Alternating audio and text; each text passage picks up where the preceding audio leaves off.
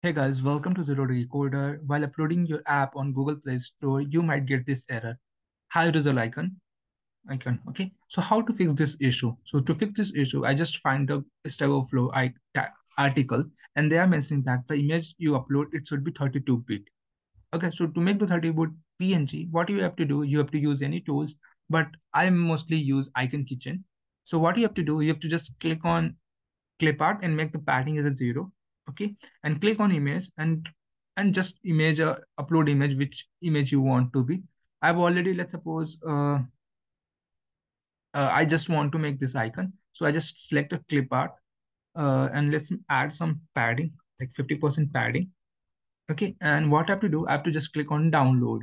Okay, so if you have already your icon, so you have to just drop the image and it will add that icon. Okay, now let's see the file, and if you open the file here, we have a call Play Store, and if I just open this file details, so you can see here the image a bit is 32-bit.